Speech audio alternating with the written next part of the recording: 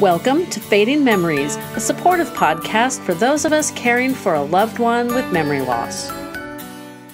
With me today is Baxley Andresen. She had a dad with younger onset Alzheimer's, which is very similar to me with mom and her younger onset Alzheimer's. So we're here to talk today about warning signs and what you need to look for even in a younger person with possibly having memory issues. So thanks for joining me today.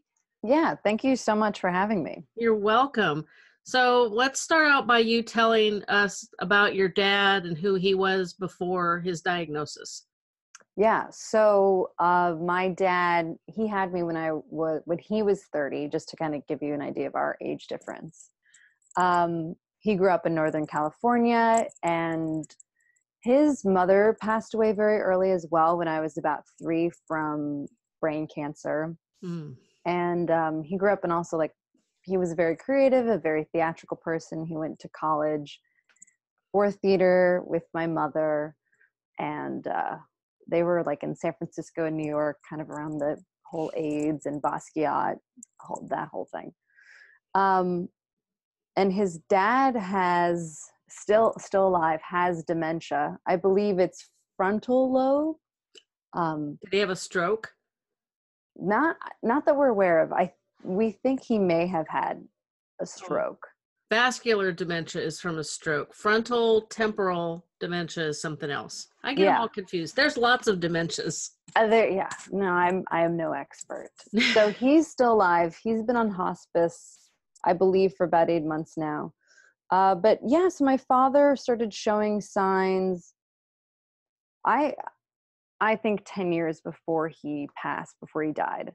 And he was diagnosed 4.5 years before his death. And it was really tricky to get that done. And he was always really scared. He had a lot of fear of ending up the way that his father did.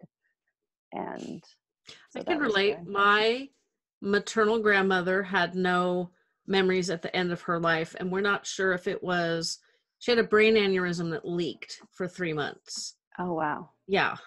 It's doctors never listened to her telling them, I never get headaches. I've had a headache for 3 months. That's how long it took them to listen to her, which is super frustrating. And my maternal great-grandmother also had at the time what they called senile dementia. So my mom didn't want to end up like her mom. She told me that a lot. And she has. She's declined quite a bit over this summer, which is the 2019. And now we're dealing with other health issues, which never ever crossed my mind as a possibility. So it's been a fun last month. Oh, yeah.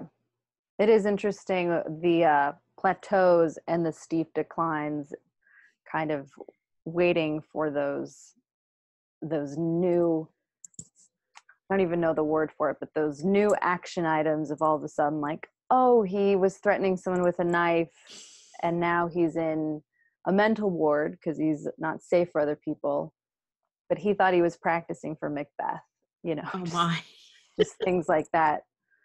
That's interesting. Yeah, I call it I was surprised my mom declined fairly dramatically the beginning of May, and she seems to have declined again. And previously she would decline and then just plateau, be at the same place for a long time. We've been dealing with this for about 20 years.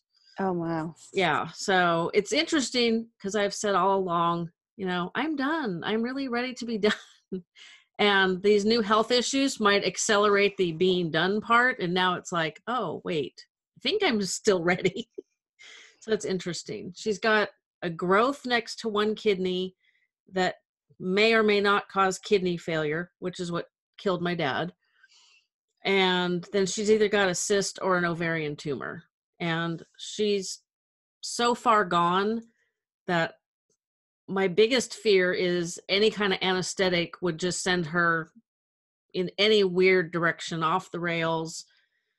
So it's not really an option. It's the kidney thing that's kind of baffling. And they want me to do another ultrasound. We've done 2 ultrasounds and a CT scan. Now we want to do another ultrasound. It's ugh. I have things to do. I have a job. Wow. That's a Yeah. long time to be a caregiver. Yeah. Well, my dad passed away 2.5 years ago. And it was really obvious when he was on hospice how bad she really was, because he wasn't able to be a buffer. And she was a lot worse off than I thought. They'd lived in their house for just under 48 years, 47 years. So a lot of what she did, daily tasks, were muscle memory. You get up, put on your, whatever your knock around the house clothes is what she called them. You make your breakfast, you make your tea. I mean, she'd been in that house so long, she probably could have done it blindfolded with one hand behind her back. It was just like, but you don't really think about those things until, she said something like, "Oh, would you like some tea?" I'm like, "Oh, okay, that'd be nice," because he was on hospice over the winter. And then she'd just sit there and stare at you and be like, "Oh, okay, I'll go make it." It's like, it was interesting. And then we moved her into a memory care residence 2 weeks after he passed away, which seems really super traumatic, but it was the best place for her for the most part. I'm not sure that when you're at a better level than a lot of the other residents, that they don't kind of bring you down. I don't, it's hard to know, but they take really good care of her. The caregivers are all fantastic. So it allows my sister to continue working. She has school age kids, and my husband and I are self-employed. So it's, it makes conducting life still possible. But with all this, the doctor's like, he knew I was out of town and he called me on my cell phone anyway. And he goes, "Well, I really would like to get another ultrasound the next week or so." I'm like, "Dude, I got stuff to do. Like, I don't have time to do all the stuff I need to do. I cannot throw her another ultrasound in." I'll figure it out. I have, our support group is this week, and the facilitator is a retired geriatric nurse who's also gone through what we've gone through.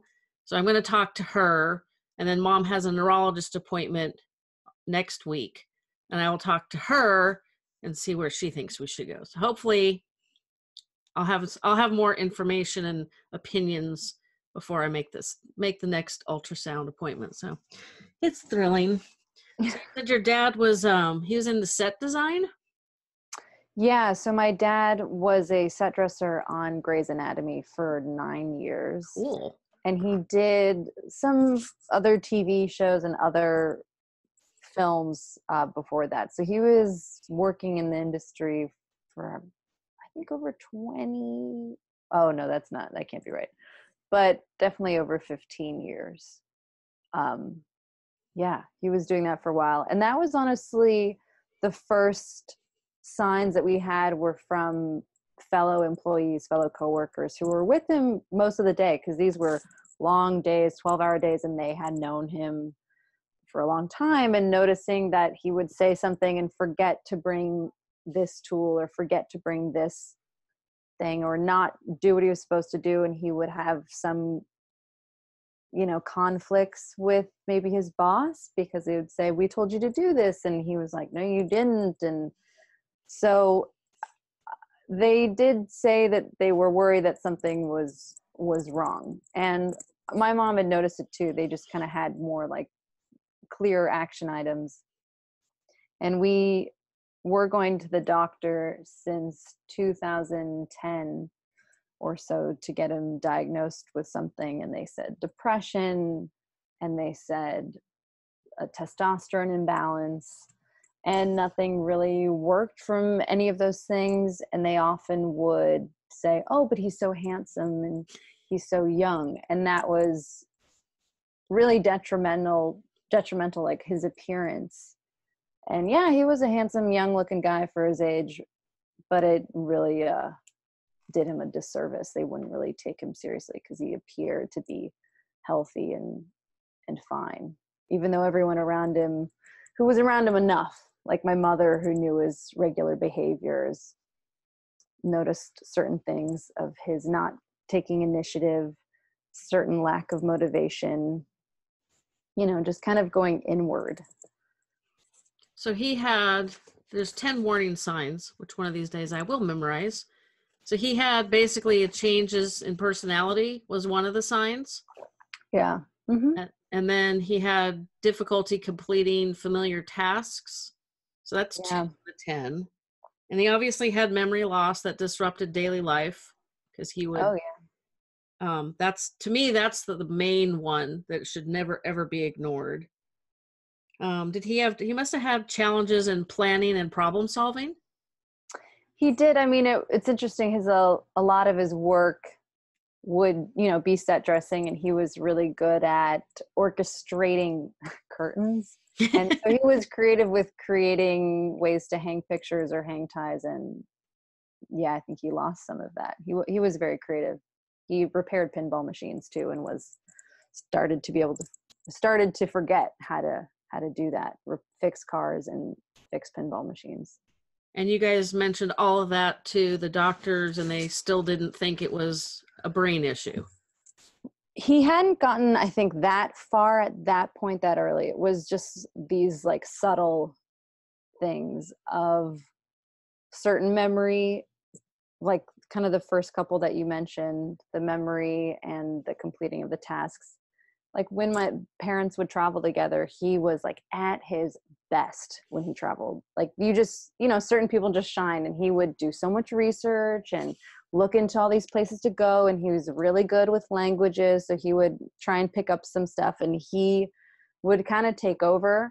And when they traveled to Italy to come see me, he didn't get in that mode or get in that space, and was more just kind of along for the ride. And that, you just know you're around someone enough. And my mother was a bit taken by that. I hadn't really observed a change in behavior yet, because that was something they did more intimately, and she knew that aspect of him a lot better than I did.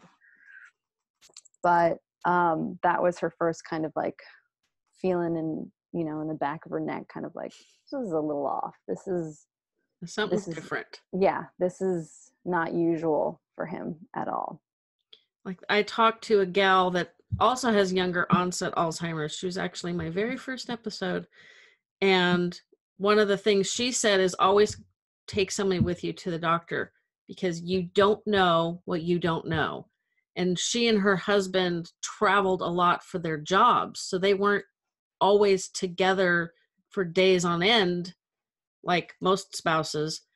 And they went to Hawaii together for 2 weeks, and he was blown away by her memory issues. And that's what triggered going to the neurologist and all that stuff that is required to be diagnosed. So I'm assuming your mom talked him into going, because he probably didn't realize he had an issue. He he knew something was off. I think in the beginning he maybe didn't notice it, but then looking back, when he died, there were even letters that he wrote to my mother saying like, I'm so sorry, I'll get better, please forgive me. And I think that was pre-diagnosis. For some reason, we don't date any of our letters in this family. So we're not really sure when that was from. So he knew something was off. And yeah, I think it was his biggest fear coming Ugh. true. And so We go had ahead. to get a diagnosis. I am forgetting exactly. You'll probably know.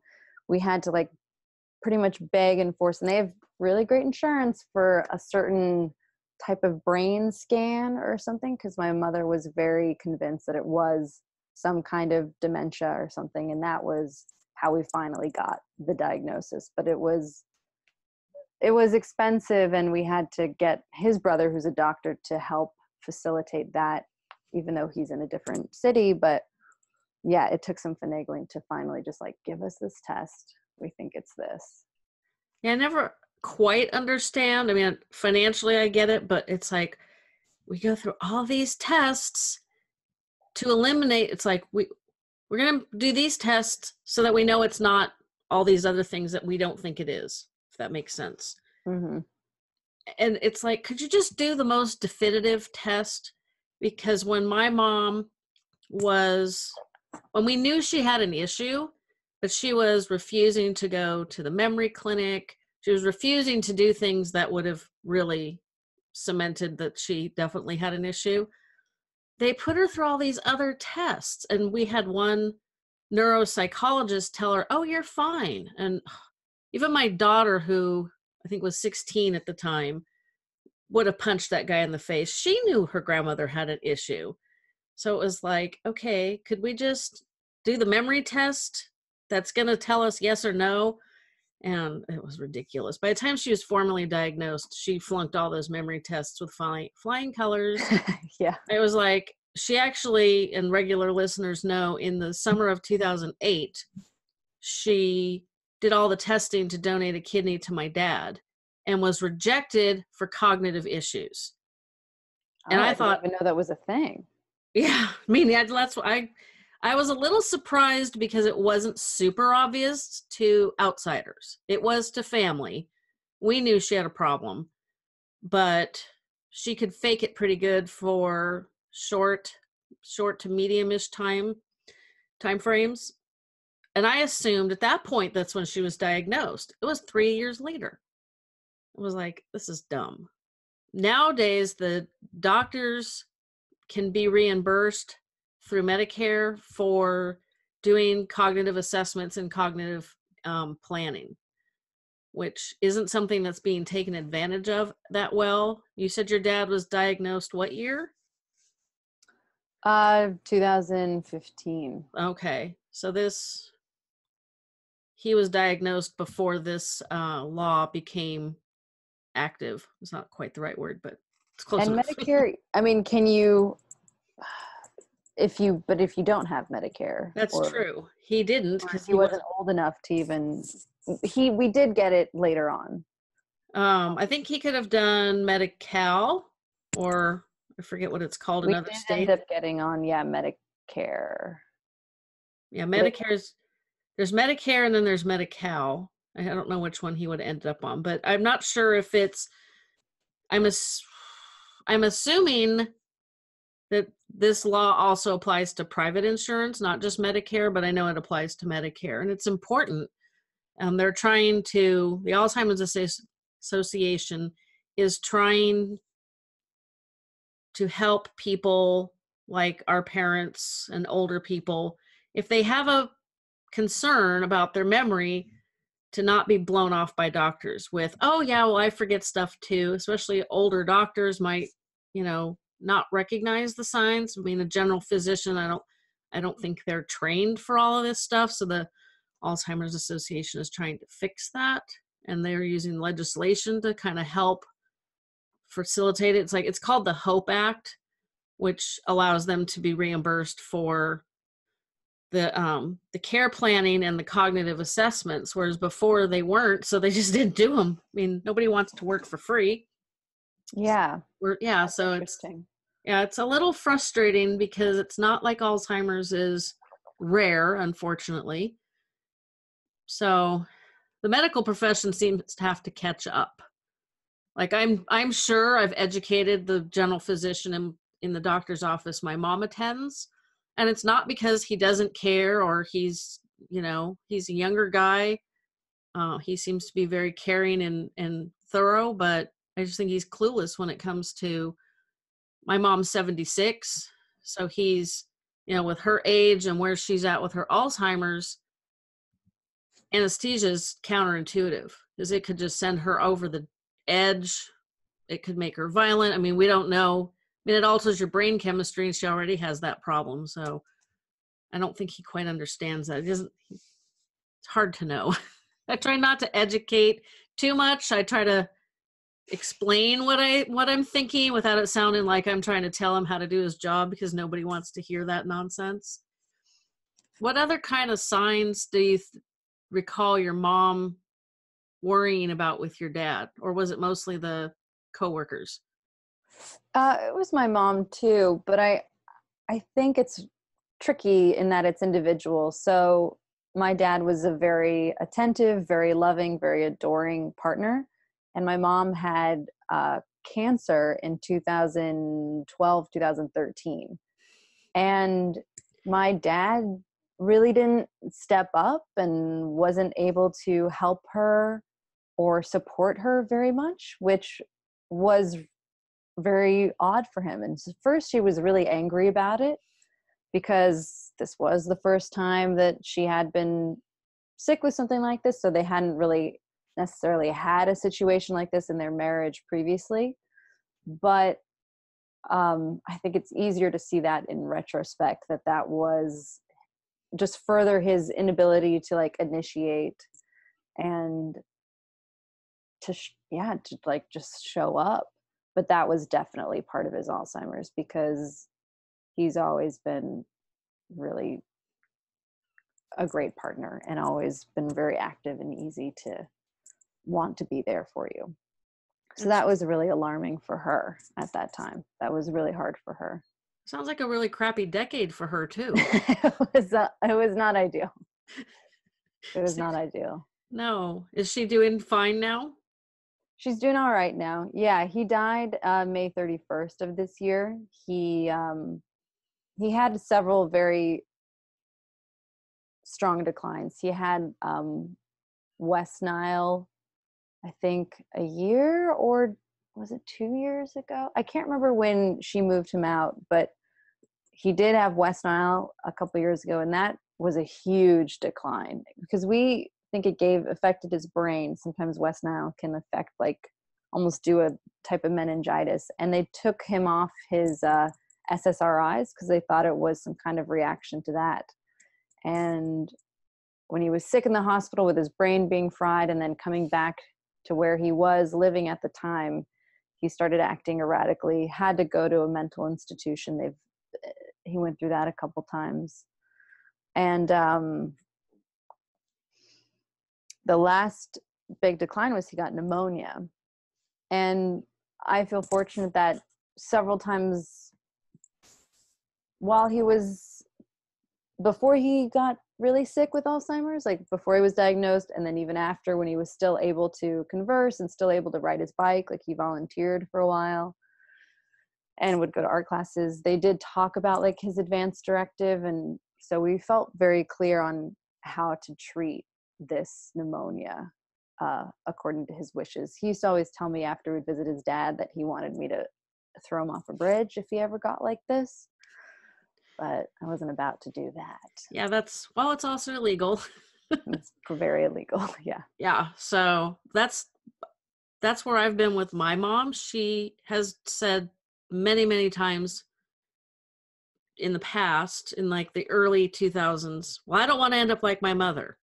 And I would just be standing there like, okay, what do you want me to do with you? Because you're going to go there. It's obvious. And murder's illegal. I mean, it was really stressful. And I didn't really realize how stressful it was until I started the podcast and I started talking about it more. It was like, it really like kind of freaked me out. And I was with her yesterday, and she's at the stage where she uses the wrong words almost consistently now. At the beginning of the summer, she would use them somewhat frequently, occasionally to somewhat frequently.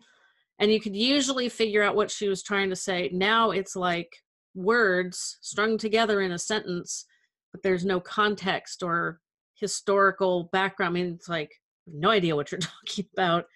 And I would tell her, I was getting her ready, the doctor a couple weeks ago, and she was talking about this little girl and blah, blah, blah. And I'm like, I'm trying to pick things out of her statement to try to string it together into something logical. And I finally gave that up and I said, I'm confused. Can you tell me what it is that you were trying to say again? And she just blew up at me. I was like, okay, that's fun.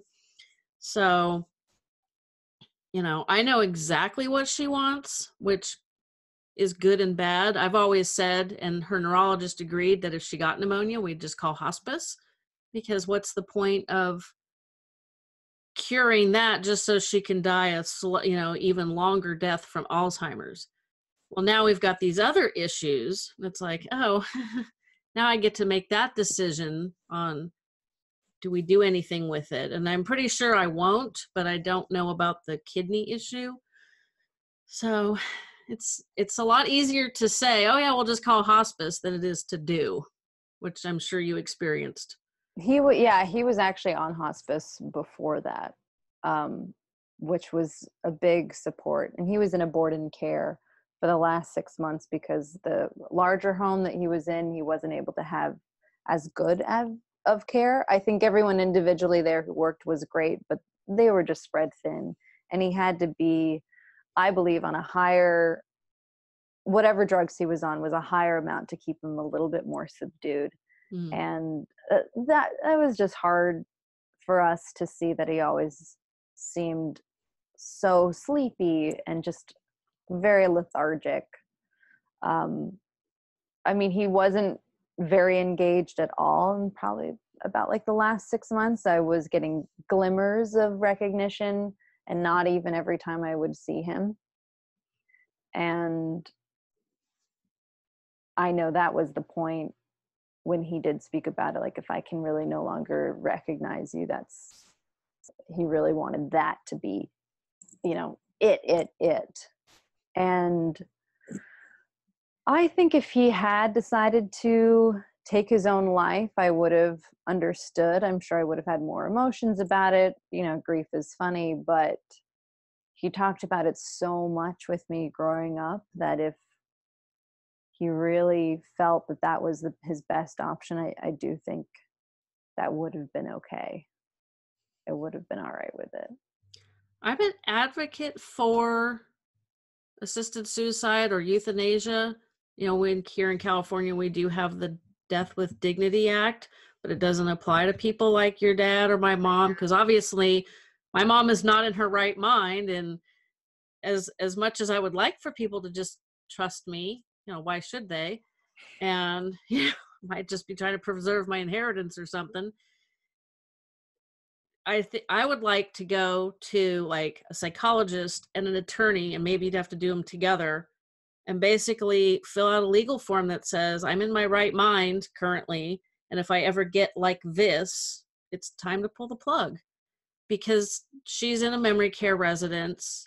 They were full until about a year ago. They renovated the entire place, and I think the renovation pushed a lot of people over the edge. They had a lot of the residents pass away. Some of them moved out, which wasn't unusual. Families run out of money. A gal my mom was really close to was getting really aggressive and obnoxious, which was really sad because she was kind of fun to be with. Her and my mom were both named Diane. So it'd be like, me and the two Dianes are going to the park or whatever. And it was kind of fun to be with the two of them because it was like a buffer. Yeah. They would talk to each other and I could listen to them ramble on about silly stuff, and it was nicer. But then she got really paranoid. I showed up one day and she had literally a lap and arm load full of clothes. And I saw her and I said, "Oh my goodness, why do you have all your laundry there? Would you like me to help you put that away?" And she just clutched it and looked at me like I was trying to steal her last dollar. I was like, okay. And I saw her on her birthday, which was the end of October, and then she was gone. And the staff's like, "Oh yeah, well, her daughters moved her out." And it took a while to get the reasoning, but a lot of it was because she was getting really aggressive. And that's hard, when they've got 30 people and there's 6 caregivers. And if you got one person being aggressive, it's a challenge. But I know from talking to people and listening to people and reading stuff online that there's so many family members, spouses especially, that want to keep their loved one home forever, which isn't always an option. And I'm sure your mom struggled with the decision to move him to a memory residence. What was the deciding factors for her? How did she make that choice? Yeah, she did go back and forth a little bit, but when he moved out, I believe, because they're both about the same age. So I think he was 57. And originally it wasn't just like a memory care. It was like was it a locked facility? I don't believe it was. I mean, they didn't let you out if they knew you. So it was like assisted living? Kind of. I mean, yeah, you had the meals, and it was actually really beautiful, and he appreciated older architecture, and so she chose it for its geography, for like a lot of the outdoor space. They had things to do, and he was still able to like be mobile. He made friends there and was able to like recognize them. And my dad at that time was still generous and funny, and he was able to play the piano there. And she really had a hard time, but he was getting to the point of, he'd be home and I would check on him too. And my mom would she works full time, but her schedule is more part time. And he would leave the stove on or something on the stovetop and burn popcorn. And luckily the smoke alarm would go off, so you'd hear it. But just he one time left a dog in the car, just things like that. He got violent and frustrated because I honestly think he thought he was like in a different time and space and was having a memory of something else, and it triggered this. And so he was getting violent at times, or he would get so angry and walk off and just leave in the neighborhood. And so the fact that he was starting to get lost on hikes, he was getting violent. We were worried for his safety. I got locked in a room once or twice here myself because he didn't know I was here. Just things like that were happening. Things were getting lost all the time. And so there was a lot of feeling like being gaslit. And she was like, I'm young. She was still in the middle of her business growing and was like, I love him, but I can't do well by him. And I want to be able to love him and not just be completely resentful, and know that he is also taken care of.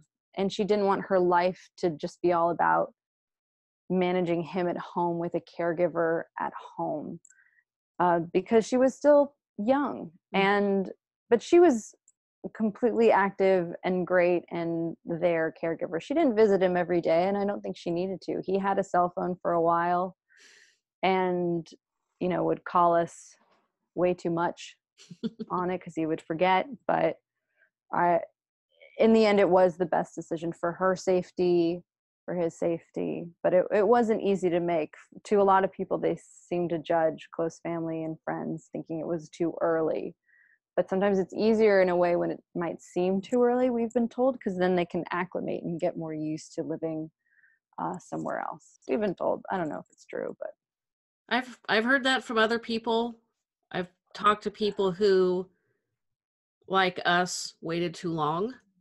mm-hmm. My mom lived with my dad, and there have been situations that I've been in where I'm like, I totally understand why he did what he did. He had a donated kidney, and when you have a live kidney or a live organ donation, they usually last at least 20 years. His lasted 8, from 2009 to 2017. That sounds like 8. And he had other chronic illnesses, but there was the first day that I had to take my mom for this, urgent ultrasound. It took 6 hours, 12 phone calls. It's like, it was urgent on my end. It wasn't urgent on the medical end. So frustrated. I was so frustrated. I'm like literally driving, talking to my husband on the phone. And I said, now I understand why my dad essentially self-terminated, because he didn't want to go back on dialysis and he didn't tell anybody. And it frustrates me because he would have died and she would not have known what was going on. And somebody would have come over and discovered, a Halloween horror site, not at Halloween. And there's just times. And I think he was just exhausted. He did not have a lot of patience with her. He had almost no patience with her. He would say something to her and then she'd, like, what, huh? And he'd just snap and just, he was very, basically rude. And I think a lot of it was because he didn't understand. It's not just memory loss. There's a lot of things that goes on the further they get with Alzheimer's. It's not just forgetfulness. There's, using the wrong words. That's a big one right now with my mom. So I understand where he was at, and they would have been so much happier if he would even have considered an adult day program for her, which I had researched and he just refused. Or if they had considered going into an assisted living where somebody else worries about the upkeep, food, activities, he could have kept his life and not have to worry about anything else and other than what they were doing. And I've talked to so many people who are like, yeah, we waited too long. So when we moved my mom into the memory care, it took her 2 months to acclimate. The first 2 months were a nightmare. I would show up, I go on Mondays to visit. I would show up and she'd burst into tears and cry and, oh, thank God you're here. And oh God, it was horrible. It was just because she didn't remember that anybody had been there. Like my sister goes on the weekends, and then I would be there on Monday, and her sister would go once or twice a month. So it wasn't like it was Monday to Monday that she didn't see anybody. The day that she stopped bursting into tears was one of the best days. She was trailing behind some resident that for a long time. She's been there 2.5 years. So for like probably at least a year, there was always these ladies like, I gotta use the phone. I gotta get the hell out of here. I gotta call my daughter. It was just like okay. Was, or my favorite is, I gotta find the phone book, which, you are probably not old enough to remember phone books like I did. I remember, but that's pretty funny. Yeah, it's like, I've learned now not to argue, but I tried to convince the one friend that ended up very paranoid that, I said, get your daughter's phone number and you can use my phone to call her. Well, I don't remember what that is. Okay. Well, the next time daughter, and I knew the daughter's name, is here, have her write it down. And then you can give it to me and I'll put it in my phone so we can call and you won't need a phone book. It was just like, I know. I'm like, it was like, I was just talking to hear myself chat because it wasn't, I was essentially arguing with her, and you just can't argue with somebody that's got a brain disease. So oh no, yeah. Yeah, that's why I started the podcast too, is to help educate people, and because there is so much more to this disease, and when you don't learn from other people that have been there, you don't read, go to support groups, whatever, listen to podcasts, I think you really do yourself a disservice, because I feel personally that understanding makes it easier to deal with my mom. I'd like to say a lot easier, but that's probably an exaggeration. But you said that family and close friends thought your mom was being premature on moving him to a care facility? It was split. There were some people who totally supported it. There were some people who, they thought it was too early. But I just don't think they saw how far it was. And I luckily my mother and I have been on the same page pretty much the whole time. And if there have been some minor agreements, we have great communication that we'll always talk about it. So I do feel lucky in that way that I don't carry any like resentment about the way he was cared for or anything like that, or the way that she dealt with things and the way that I dealt with things, more on a personal level. Which is good, because a lot of families end up very divided, which is very sad. Yeah, I've heard a friend of hers, I think the children are trying to what is it? They don't like the way that she's doing it, supposedly, although she thinks it's more about money because they don't show up for the father at all. And so they want to take away her custody or rights over him. I forget the real terminology, but it's awful. They're really making it really tricky for her. And she works in that kind of nursing caregiving industry as well. And she's like, I see it all the time. And people take over just for the money, and then they actually don't take care of the person. And so she's really fighting them on that. But it's just a mix of such terrible things, because dealing with the spouse and somebody who's in that state is already yeah, it's awful. And on the decline notes, what you were talking about to look for is not just early warning signs, but my dad, he declined pretty quickly, and he stopped just like walking Mm. in November, pretty much. He kind of started to forget. So he was like shuffling really, really teeny small steps. And so he was kind of bedridden for the last like 5 or 6 months. They would take him out in a wheelchair, but he really did take that sharp decline of forgetting how to do certain physical things. And yeah, that was hard to watch, but Yeah, my mom, par for the course. yeah, that's how they all end up bedridden unless something takes them sooner. My mom has the visual processing is shot.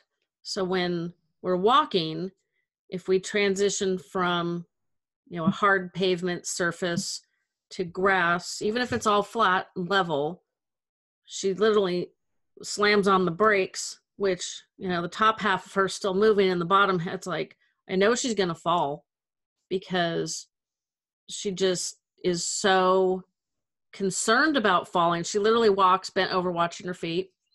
And, because she thinks that's going to protect her so she doesn't step on something.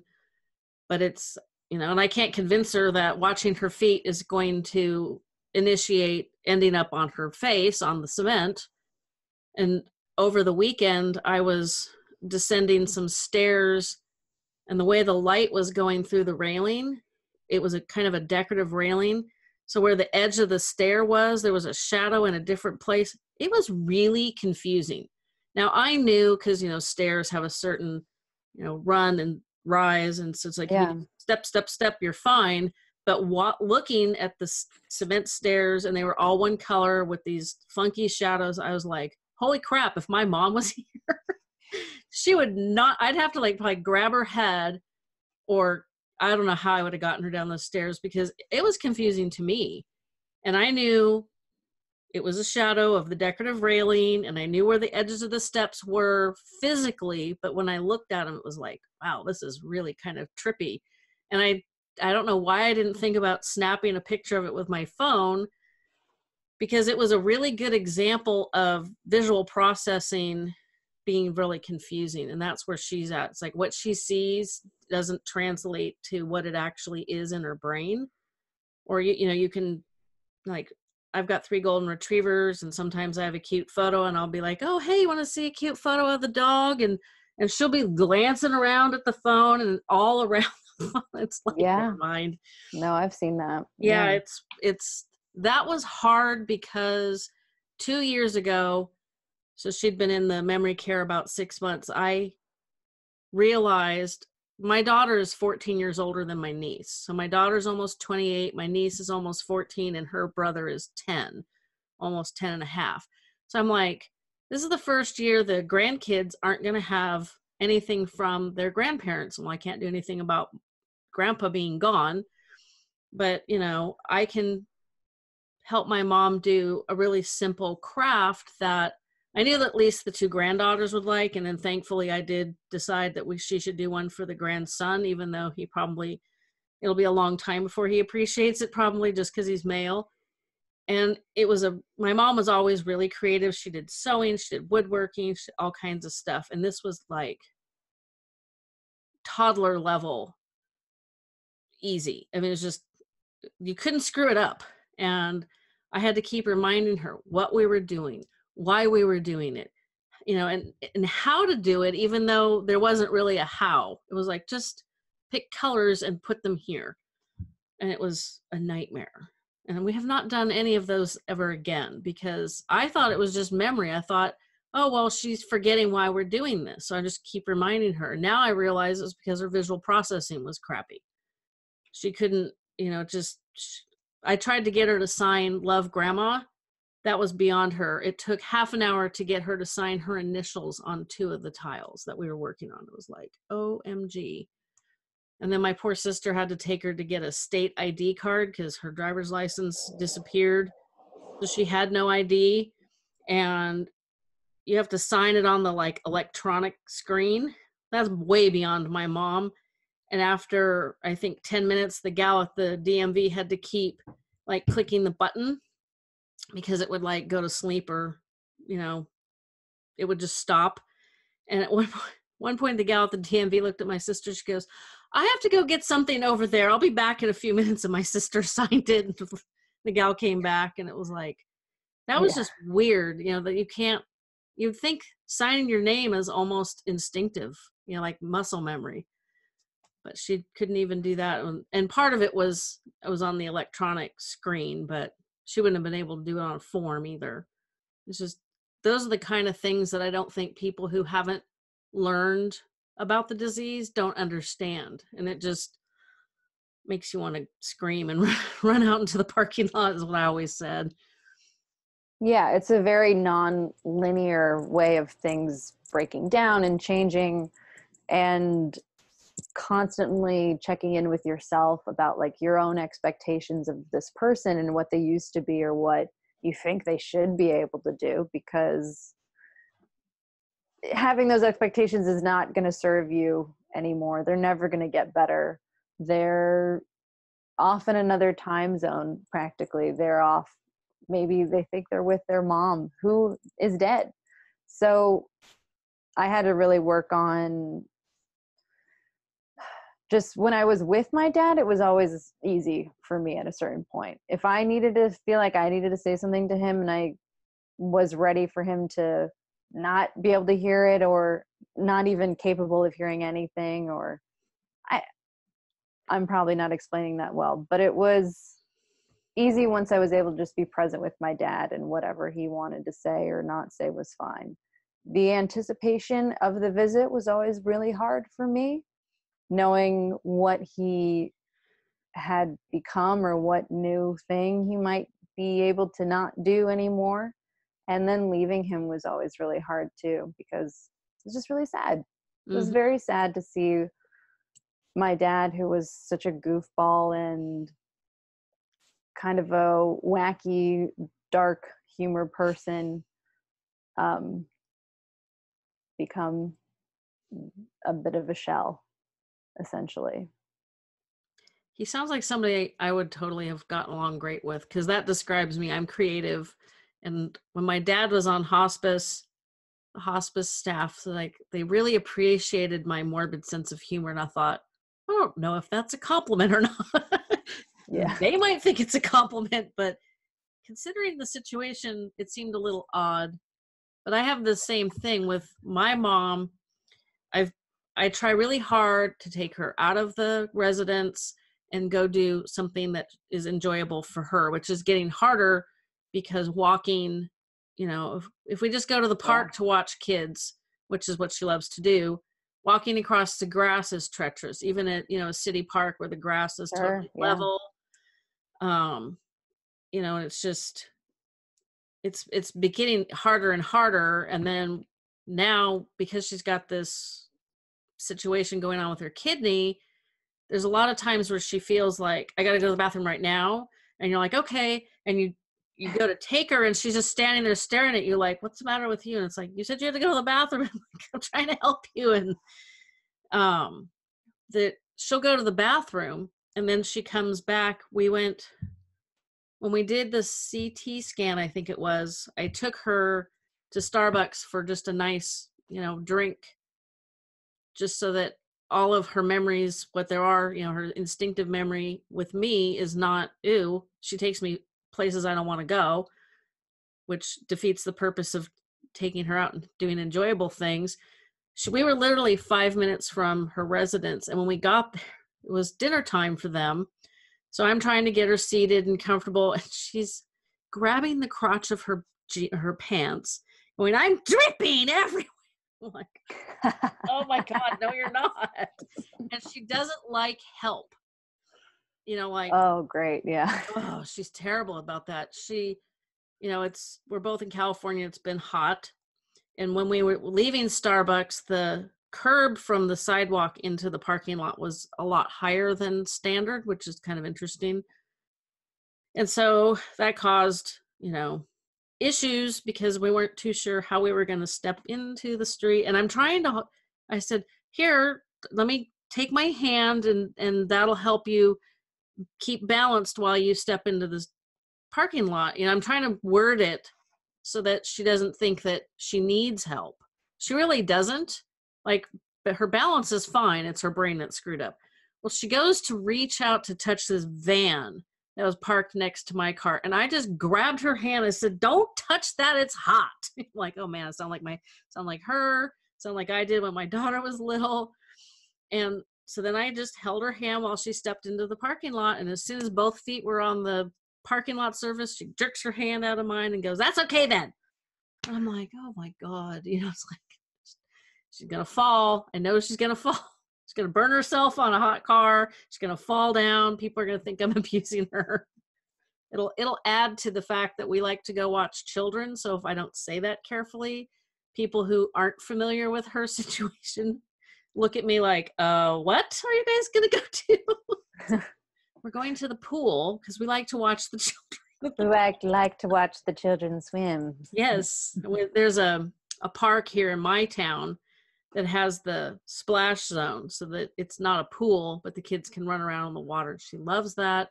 We can sit right on the edge of the sidewalk in the shade. It's all flat, works great. And we love to go there. She loves to go there. I like to take her because it makes her happy. So hopefully, I don't know how much that we'll be able to do next summer. And now we're getting into fall. So I have to find indoor places that are enjoyable to take her, and that'll be a challenge, but I don't know. We got to stick close to a bathroom because she feels like she's got to go when she really doesn't. And it's like, it's not fun.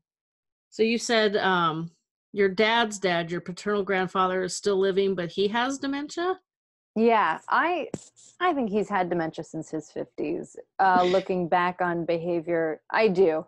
That my mother is cited when she started meeting my dad's family when they were like 20. Yeah, it sounds like he's had dementia just forever. And it is, I find it really disheartening and sad that he's basically been in a home for definitely 20 years. Oh, wow. He wasn't able to live by himself after his wife had died. And he's been on hospice for a while. He's had like bladder cancer that hasn't killed him. It's been very manageable. And I don't know, my uncle says that they have to take care of it when it comes up because it can be painful, but it's not lethal the way that it is. But he's still eating. He's been on hospice, I think, over 6 months, but he's still eating. I don't know why he would want to keep living. I think he's about 94, 93.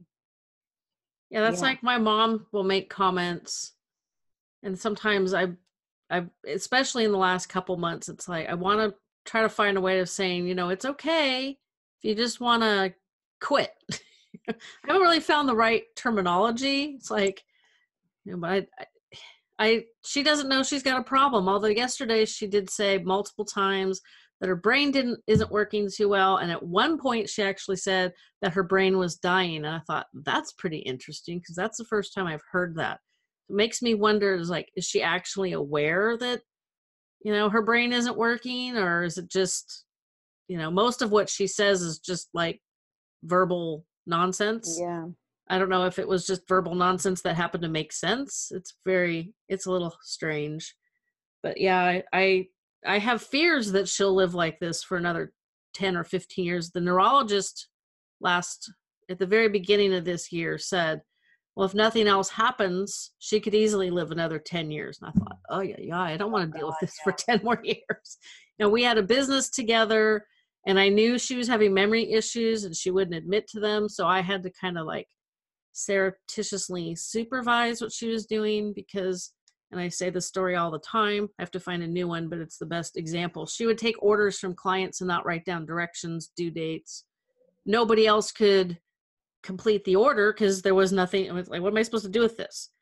And one day she said, well, I didn't take that order. One of the employees did. And I was like, no, this is Melania's handwriting. This is your handwriting. They're not even similar. So that was a really not fun day. And that was a day that I realized I'm going to have to really monitor what she's doing so that we don't have issues. And then I don't know which came first, but I had a really good client call and just unload with expletives and F-bomb. I'd never heard her talk like that. I was like, yikes, what's going on? She had been dealing with my mom on an order, and my mom just kept not getting it right, not getting it right, not getting it right. So she finally lost her cool. She's like, I'm like done. I'm like, you tell me what you've been telling mom, and I will make sure it gets done properly. And fortunately, she did remain a client after that, but oh yeah. That was like late 90s, early 2000s. So here we are. Oh, wow. Yeah. Oh no, we've been dealing with this a long time. Right. She started not writing down directions on orders when she was my age. I'm almost 53. But it was just occasional. And it's like, oh, well, we all do stuff like that. You think, oh, I'm going to take care of it, or you get distracted and you forget to finish filling out the form. Stuff just happens. But it happened more and more frequently. And it got to the point where she couldn't remember what they told her. So it was like, yikes. So if I heard her just kind of chatting it up with a client, I'd go out there and join the conversation and slide the order over and go, oh, so what are we going to be doing for so-and-so today? And just, I hope it was subtle enough that she didn't realize what was going on. Not that she remembers now. Now she tells people I'm her best friend, and she's known me forever. And it's like, yeah, my whole life. Yeah. But it is kind of nice when she tells people that I'm her best friend, because it's like, well, okay, that's could be worse. Could be that annoying woman that drags her to the doctor all the time. But you said it was hard knowing your grandfather's still around. Is that just because I think I'm just might sound terrible, but I think of things like efficiently and the best use of things. And I know if this would happen to me, I wouldn't want to live for very long. And it's frustrating to think of someone just living bedridden, and he's kind of angry and surly and not super nice, and just being taken care of for the last 20 something years. And I'm like, what? I don't know what he could possibly be holding on to. I don't know what there is to look forward to for him. Food, I think, is the last pleasure for people who are ill, but I'm not upset about it, like with father or dad, their whole thing, his dad being still alive. I don't know, things just happen. For some reason, that just doesn't bother me. I'm glad that my dad got out as soon as he did. Really. A shorter path through this disease is definitely better. Yeah. I'm surprised to hear, because everything we've heard, at least we were told, oh, it's early onset. It's usually within 10 years of diagnosis is usually is death. So I'm surprised to hear that your mother has been around for so long. Well, she was diagnosed in September of 2011. Now, like I said, we all knew she was sick way before then. So what do I got? 3 years? 2 more years. So we'll see. Maybe she will go 10 years from diagnosis. Who knows? But yeah, I haven't met very many people who've been on this journey with a loved one this long. I've only heard of one other person whose parent lived with Alzheimer's for 30 years. And I thought, yeah, no, thank you. Yeah, because as I've heard, dementia is like the broader term, like Alzheimer's will affect you physically. So that's why in my brain, Alzheimer's is something that is more degenerative. But maybe not. Yeah. It'll be interesting to see what they learn in the next decade.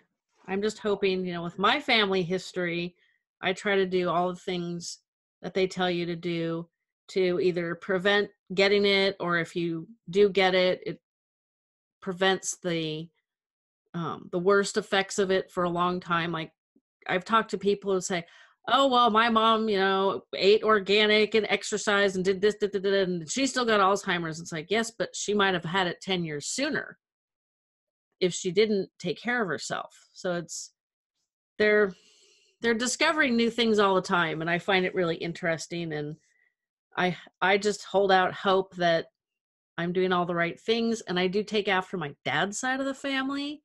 So maybe that's a benefit. There's a lot of diabetes on his side of the family, a lot of obesity on his side of the family. I don't have the diabetes, but man, if I walk past something fattening, my body's like, oh, we'll just store that right here. So it's just like, I lost 100 pounds and I kept 90 of it off for 4 years until I turned 50. And then all of this stuff with my parents and my mom. And it's like, it's like, now I got to lose 20 again, which after 50 is a lot harder.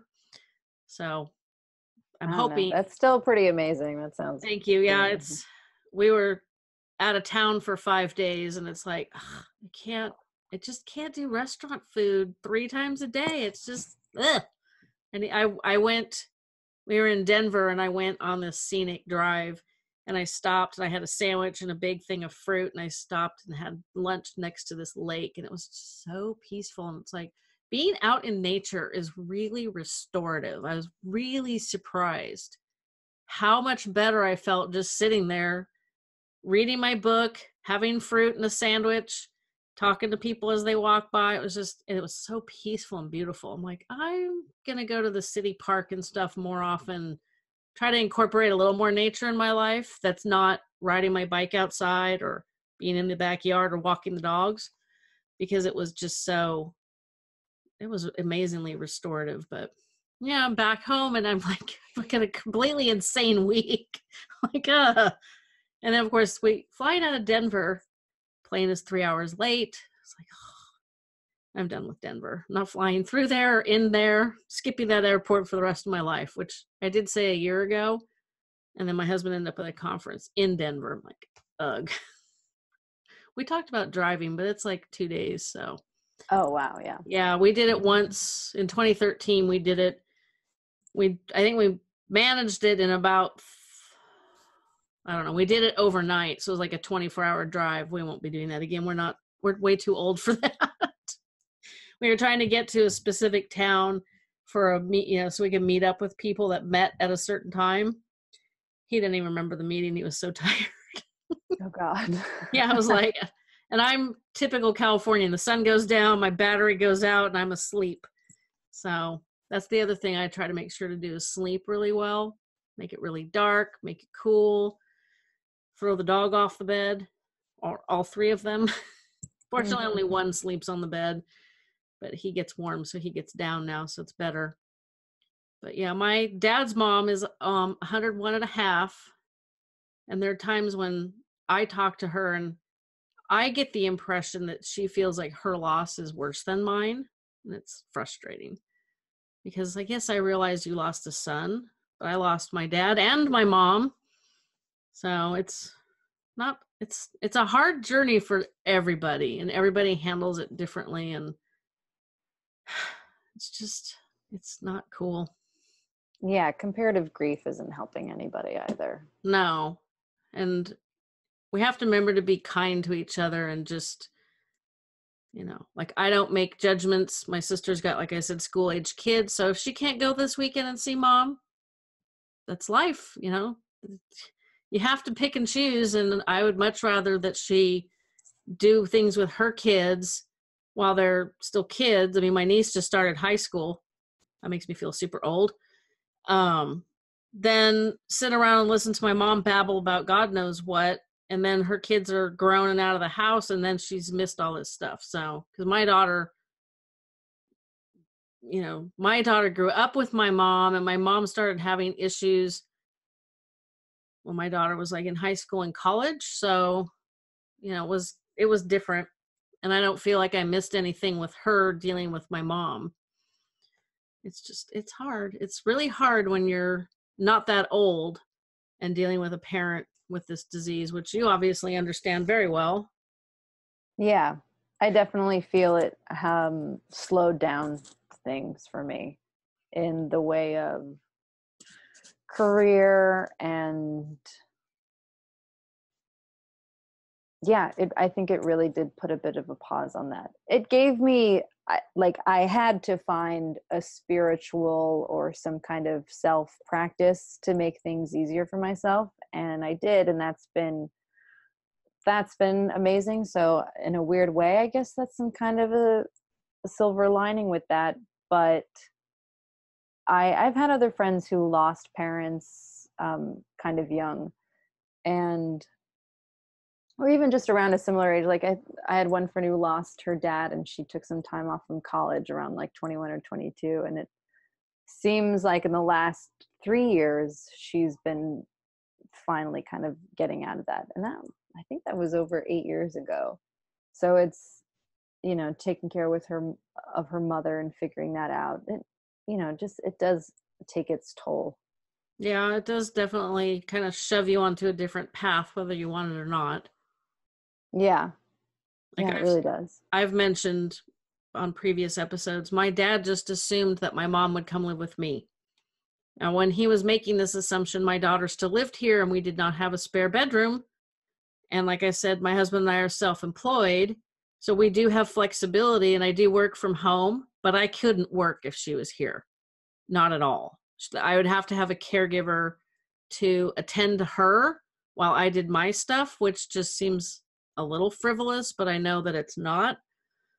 So there was some resentment with that assumption because it just wasn't, he never talked about it with me, so it was just like, what, you want me to just hang her in the closet? What do you want me to do with her? And I had just turned 50. So it's like, I'm not ready for my life to come to an almost stop while I wait for her to follow you into the next whatever. Yeah. And, it's like, it's hard because I feel like I have to make all these really hard decisions and I'm good at it. But after he died, he died on a Thursday night. So like Friday, Saturday, Sunday, I just told my husband, I'm hungry, find me something to eat. I'm whatever, it's like, I just made him make all the decisions. I'm like, I'm done making decisions. I'm not making any decisions for a while. And it was about 3 or 4 days. And it was like, okay, I'm kind of over that feeling. But man, the first couple of days I'd like stare at my clothes and I couldn't figure out what to wear. I was like, this is really weird. So it definitely derails things, and it's how we deal with that that's important. And I kind of feel like I have to keep finding new coping techniques because of the way she's declining and additional health issues making it even worse. It's like, I wasn't expecting that. I don't know why. It's just kind of the way it goes. But I really appreciate you talking to everybody today. Yeah, thank you so much for having me and sharing some of your stuff too. I try. That way I'm not just sitting here making noise so people know I'm still sitting on my side of the screen.